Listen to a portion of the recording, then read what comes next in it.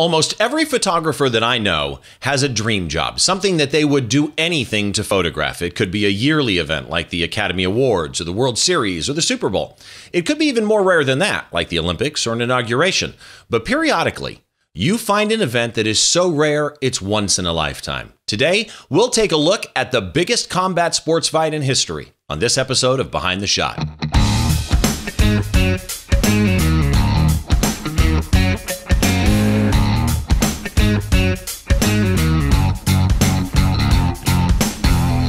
Hi, once again, welcome to Behind the Shot, where we try and get inside the mind of great photographers by taking a closer look behind one of their shots. I'm your host, Steve Brazel, and as always, this episode and every episode has an associated blog post. All you have to do is go to thisweekinphoto.com, click the link for Behind the Shot, and you'll find all the episodes there. You can contact me through the contact page there as well, or you can follow me on social media. Raz2 on Twitter, Steve Brazel on Instagram, Steve Brazel Photography on Facebook, just whatever you want. Reach out to me, man. Always good to talk to people. So today, I've got somebody that I've wanted to get on for a while because I've known this guy for a couple of years. I've photographed a couple of events with him. And in my opinion, he is one of the premier combat sports photographers, fight sports photographers. He shoots not only ringside for these fights, but he does behind the scenes stuff. He does some amazing training photographs. I mean, actually, in my opinion, by the way, Scott, some of your training photographs are amazing. I welcome Scott Hirano to the podcast. How you doing, buddy? Good. Thank you for having me, Steve. Appreciate it. It's my pleasure having you. Like I say, I've wanted to get you on for a while. You and I met originally because I do karate, and some of my friends that I train with do Muay Thai or kickboxing, K1 Glory. And so I've gone and photographed their events, and you were ringside, and we got to talking and met each other. And in doing fight sports photography, for me, it was a huge challenge. Concert photography is low light action photography, but at least the band is usually all facing me, right? In a ring, I'm usually shooting somebody's back, at least one fighter's back. But you've become kind of a go-to for a lot of outlets for combat sports photography. When you talk to people and they find out you're a photographer, how do you describe what you photograph? Just fights. And then, I don't know, I guess people react in a way where they're not sure what that means. So just fights like in a cage or in a ring, or, kind of very basic or generalized terms. But yeah, I shoot fights. So MMA? Yeah, MMA, little boxing, very little on occasion now. Right now, mostly MMA. Previously, it was a lot of Muay Thai and kickboxing, but right now, some jiu-jitsu in there as well. Jiu-jitsu, yeah. Okay. So when you shoot these things, you have shot for, like I shoot when I do concerts, you've shot for media outlets before. So you're shooting for press coverage for whatever the event is. But you also shoot for some of the promotions. Give me an idea of some of the big promotions that you've shot for. I was on with Glory Kickboxing for a little while, for about 10 events. For those, it's very small community. But if you're into jiu-jitsu, I did Metamoris for their whole stretch from beginning to end. I have Invicta, which is all women's MMA. A lot of their stars end up in the UFC. Combate in fact, Americas. one of the ex-Invicta champions is on, as we're recording this, the time that we're recording this, is on the new Ultimate Fighter show, one of their previous champions as well. Right, yeah. I think several of their fighters are a part of that particular season. Do you have a favorite? I mean, okay, you shoot mostly MMA now, yeah. But if you were, king of the world and could say, I'm only going to shoot this type of fight sport, what would it be? It'd probably be kickboxing. I think it's constant action, and there's no jiu-jitsu is very technical, and photographically it doesn't always translate to exciting moments, because some meaningful moments are small transitions of hands moving here, things like that, and to a general viewer, a general fan looking at photos, it's not very interesting. So where everybody understands contact in terms of somebody getting kicked to the head or their face smushed boxing. and sweat flying. Exactly. Yeah. Yeah. So when you shoot, when I've photographed with you, we've been ringside, but on occasion, depending on the event, you're up on the edges of the ring or you're doing behind the scenes stuff. We didn't mention, along with Glory, we didn't mention Showtime. You've obviously photographed for Showtime, and the photo that we're going to be talking about today was a Showtime event. But you've also photographed around the world, from Thailand to pretty much everywhere. When you're doing what you do with combat sports, is there an area of the world that you think, if you're going to photograph combat sports, that's where you want to do it, other than the U.S.? Probably Thailand. Probably, I think because of yeah, I'm sure there are other countries that would give me the same feeling. But I think the texture of the place where I tend to end up shooting in Thailand is very gritty and very real in terms of why people are fighting. It's very, very much linked to their survival. Where I go to shoot, that is, I don't often shoot in the stadiums. I have, but not really lately. And in the stadiums, you get people who are making a better living. But where I have gone to shoot the last few years, it's a very poor region, and it's very interesting to photograph fighting when a fighter's survival is really at hand, or they're linked to their family's survival as well, for that matter. So, which is an interesting segue into what we're going to talk about today. So going from the poor regions where people are fighting literally for their income, for their life, and for their family, to the moneymaker, right? Which some people have referred to what we're going to talk about today as the fight of the century, the moneymaker, the greatest combat sports fight in history. And that is Mayweather-McGregor at the T-Mobile Arena in Vegas. How did this fight for you come about? Because you shot, I think, Mayweather-Pacquiao, right? Yeah. So I've done alongside Esther Lynn. I'd be amiss not to mention her. She's I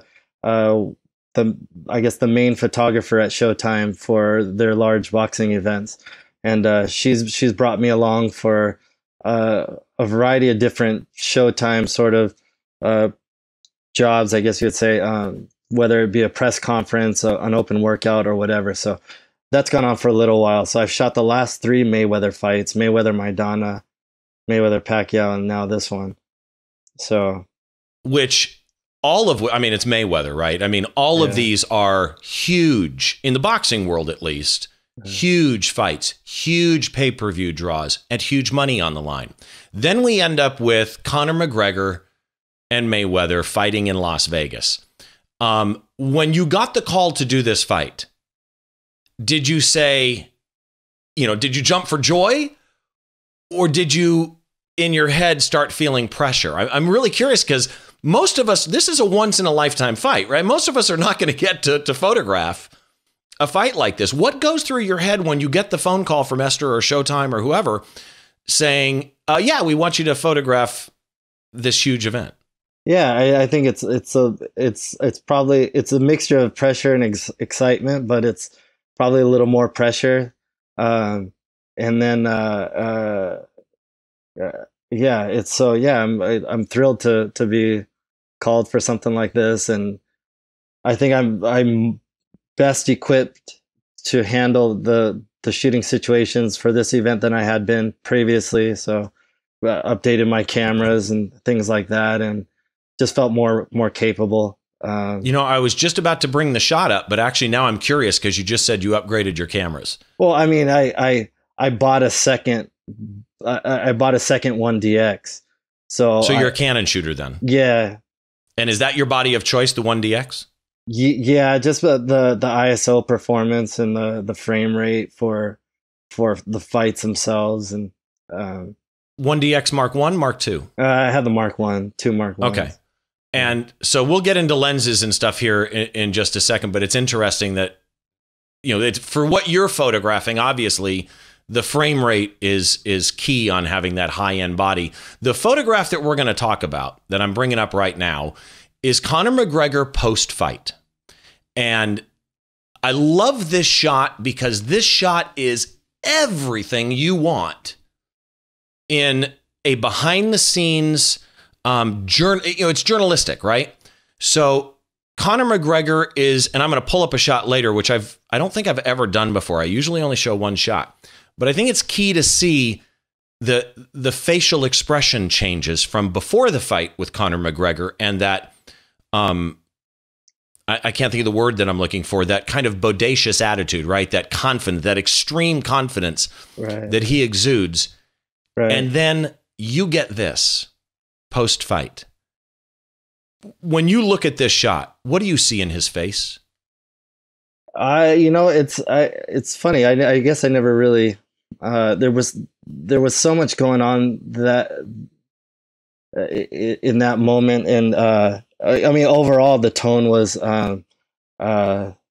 sort of was a little. He was down, but I think my view of this photo is very much informed by what happened around it. So he was down in the way where what if I could have went 12 rounds instead of the 10? What if I just changed up a few things? And it wasn't the same sort of feeling down as happens as maybe as if he were training his whole life to fight a title fight and then lost that. So this was definitely not that. He didn't train his whole life. Are you saying it was more introspective of self-analysis? It definitely was a lighter thing. Behind me, this are his father, the Fertitta brothers, Dana White's just to my left, and they're the Conor's dad is about to pour everybody a drink, and they're about to toast. So it's this he's probably feeling a million things. He just got paid $1 zillion, and his stock just went through the roof, and he's probably already hearing word of man, you just went 10 rounds on your pro debut with one of the best boxers to ever live, and all these things, and yeah, I'm sure it's going up and down. He's a competitor. He's obviously very competitive, and took this very serious as he went 10 rounds. And what's interesting about this shot to me, and those of you that are listening audio only, and I know some people do listen audio only, you can see this photo at the blog post at thisweekinphoto.com. But what's fascinating, there's a couple of things in this shot to me that make it that journalistic genius shot, right? First of all, this is a facial expression you rarely see on Conor McGregor, right? His hand to the back of his head, and he's just kind of looking down in thought with a shiner under his eye. But then in front of him is the baby. And there's such a juxtaposition of this fighter that is so good in his own right. I mean, one of the greatest MMA fighters of all time, definite future Hall of Famer in UFC, and went 10 rounds with one of the greatest boxers of all time. And he's sitting here looking down with a baby in front of him, which is, and I'm assuming that's his child. Yeah, his wife and child. Yeah.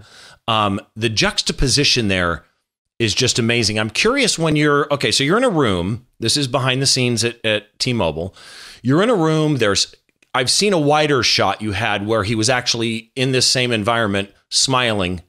And there's tons of people, tons of cameras, obviously tons of energy and stuff happening.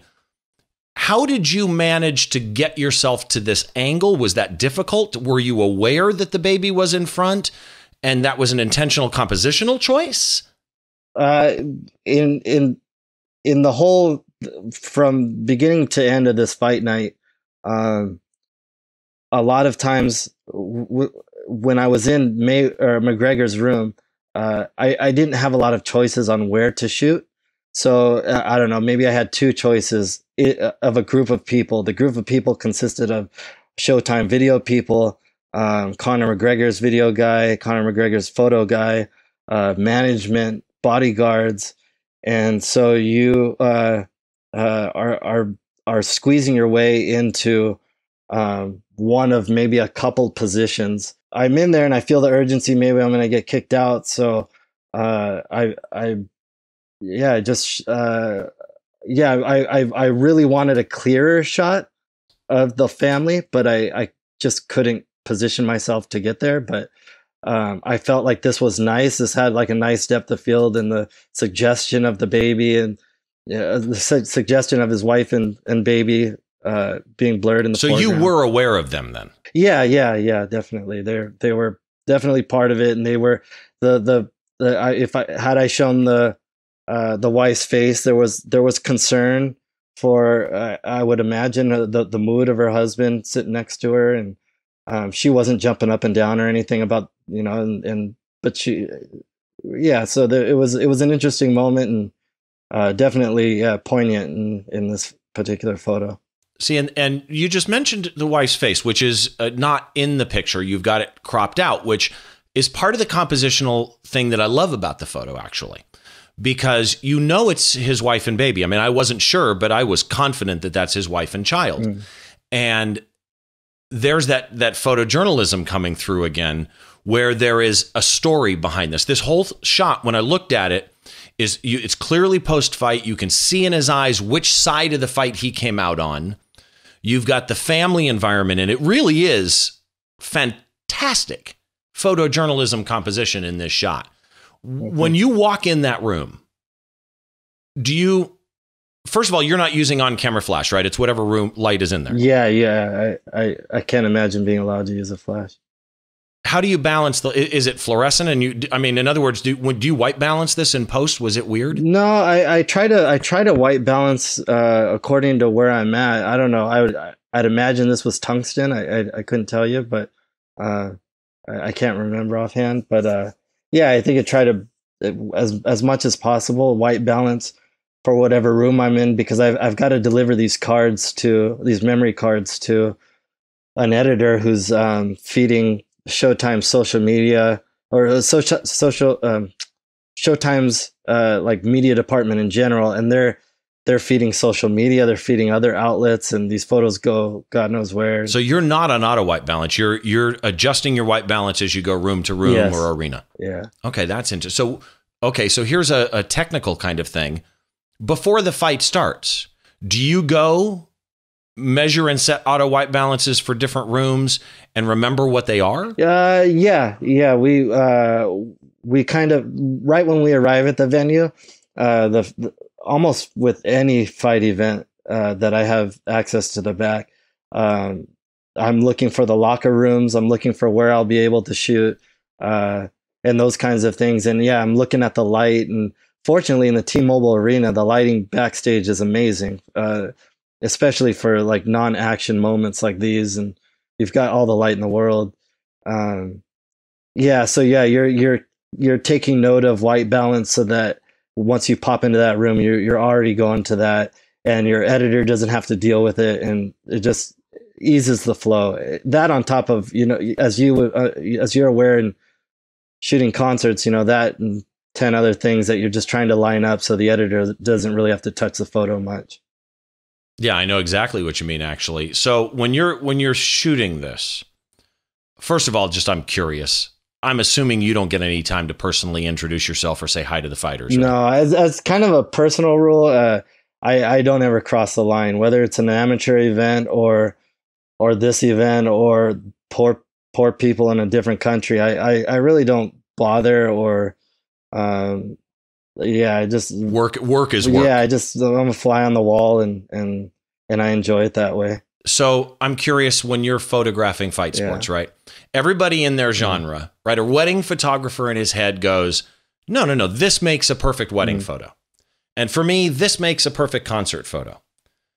When you're looking at other fight photographers or taking your own shots and you're looking through them on your computer, what makes the perfect fight sport, combat sport image?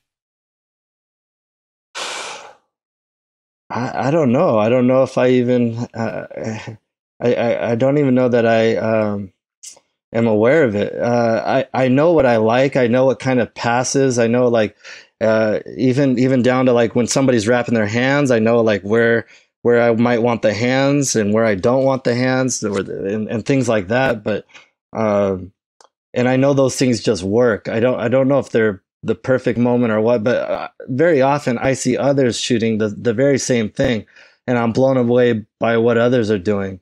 And I don't know, maybe part of that is I see my own work, and I'm kind of um, I don't want to say bored by it, but I think I need to improve.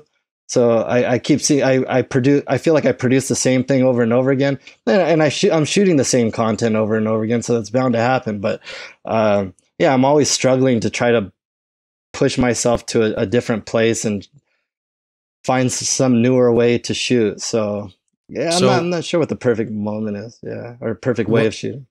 so you're in shooting, either ringside, behind the scenes, whatever. Obviously, in the back of your head, consciously or subconsciously, you've got, those composition rules of third, things like that. I'm assuming, right? Yeah, yeah. Okay. When you walk into a place like T-Mobile to shoot a event like this, and you're in the warm-up room, you're in Conor's room, you're in, Floyd's room, whatever it is, do you have default settings on your camera that you start with? And when you change them, what are your triggers for saying, oh, I need to either raise the shutter or raise the ISO, or what's your starting point, first of all? I think the biggest thing is I'm trying to be at a as low a ISO as I can, just to heighten the quality of the image. But you tend to have to compromise that in a lot of situations because it is, the corners drop off and it gets dark. But yeah, I don't think I have a default setting or there's no, but yeah, I mean, yeah, I try to shoot so that the image is as high quality as it can be. So, any idea what this was photographed at? I think if I had to guess, I was running around with three lenses. I had a 16-35, 100 2.8 macro, which is one of my favorite portrait lenses, actually. Yeah, I just bought it like I don't know how many months ago, and man, I love that thing. The bokeh on that thing is insane. And I love that you can be like right here next to somebody and still be shooting them without worrying. Versus the 7200, you need some distance. Right. So you had 16-35, 100 macro, and what else? I can't remember what else. Maybe the 50. But maybe the 2470. Yeah. What do you think this was? I think that was 100 macro. Okay. Any idea? Oh, so you're a little bit away though. Yeah. I'm pushed back a little bit. Yeah. And shooting like through this hole of equipment and people. Any idea what your exposure was on this? I should have looked that up before I talked to you. Yeah, I don't know. Maybe 400th of a second, maybe somewhere in that neighborhood. And I'm assuming you shoot wide open 2.8. No, I try never to shoot wide open. So I if I had to guess, and I think it might be, it's one or the other, maybe 3.2 or 3.5. Okay, so you're still 4 or below usually. Yeah. And what do you think your ISO was probably on one of these shots? 2500, probably. Okay. So on a 1DX, that's super clean. Yeah, that's pretty clean. Yeah. Maybe when even 2000. You give, what's the highest you go on a 1DX? 3200. Not above that? No. Because I know people who shoot 1DXs in concerts at 12,800. Yeah, I've heard of boxing photographers that shoot pretty high as well, so that they can get, like they're shooting like at f5, whatever, right? Which is something I haven't been bold enough to do. That's pretty clean. That's pretty cool. Yeah, it would be nice if it would come out clean. Yeah. You give your card away, and Showtime's team takes these images, processes them, and posts them. Do you do any post work? No, I don't even get it. No, not for Showtime. No, not in this situation. I do in other contexts, but not this one. When you do in other contexts, what software do you use? Lightroom. Photoshop too, or just Lightroom? Yeah, Photoshop. Where if you got to do a little bit heavier editing, or you want to. Yeah. There was another thing I shot in the lead up to this, which was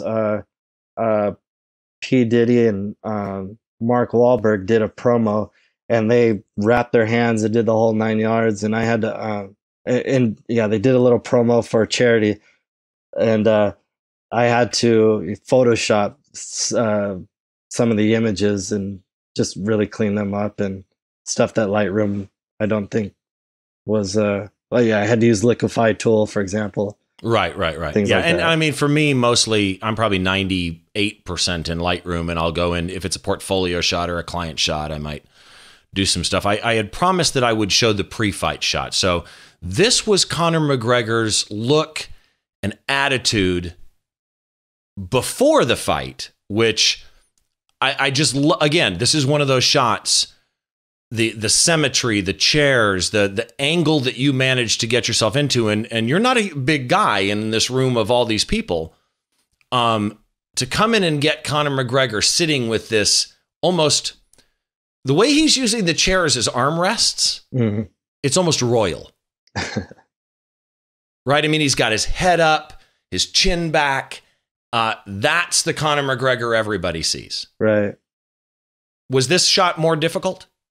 No, this was actually so the way it sort of works in these situations is the guy gets mobbed for a few seconds or a few minutes maybe, and everybody sort of exhausts the moment and they move out of the way.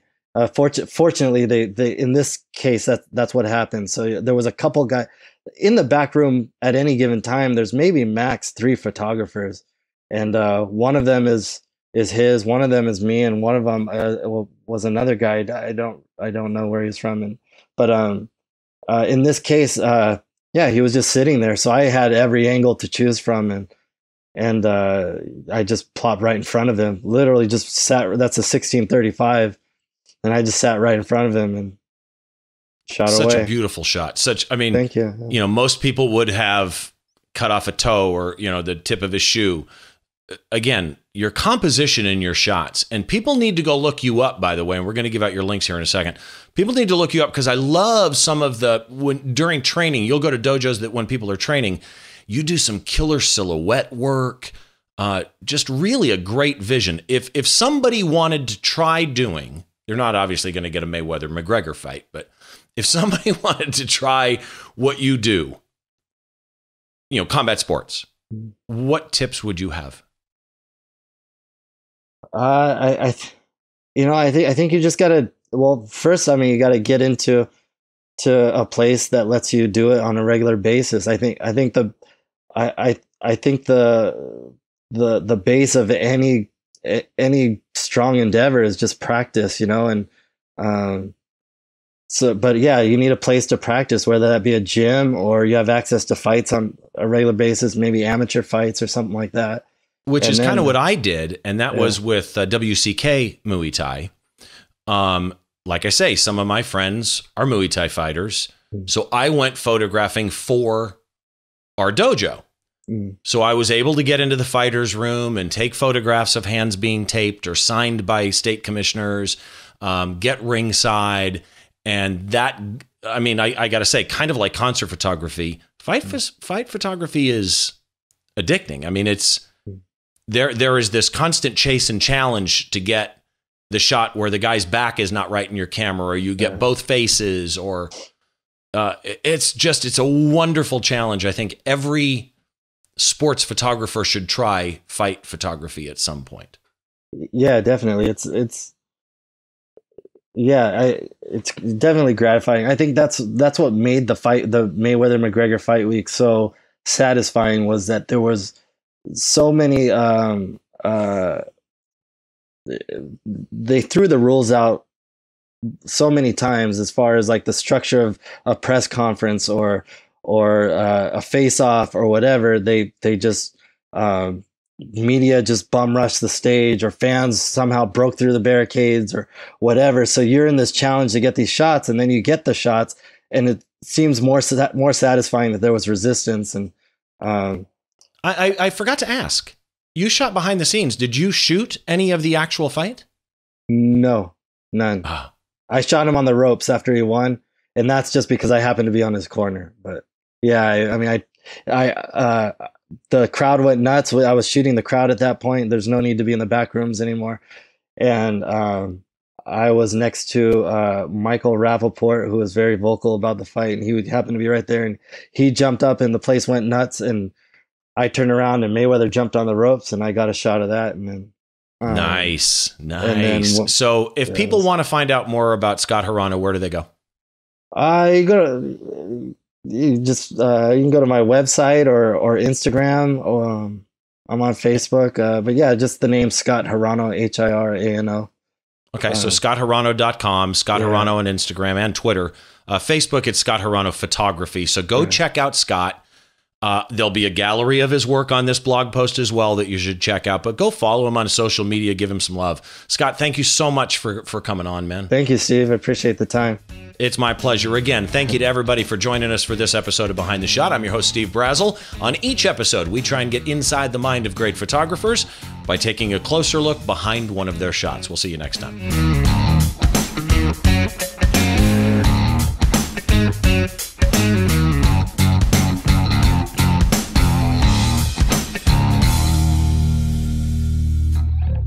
Hey there, I'm Frederick Van Johnson. Thanks for checking out the TWiP Network on YouTube. If you'd like to keep up to date with the shows we're putting out, be sure to click subscribe. And while you're at it, give us a thumbs up. You can also subscribe on thisweekinphoto.com, where you'll find lots of other great photography shows. Thanks for watching the TWiP Network on YouTube.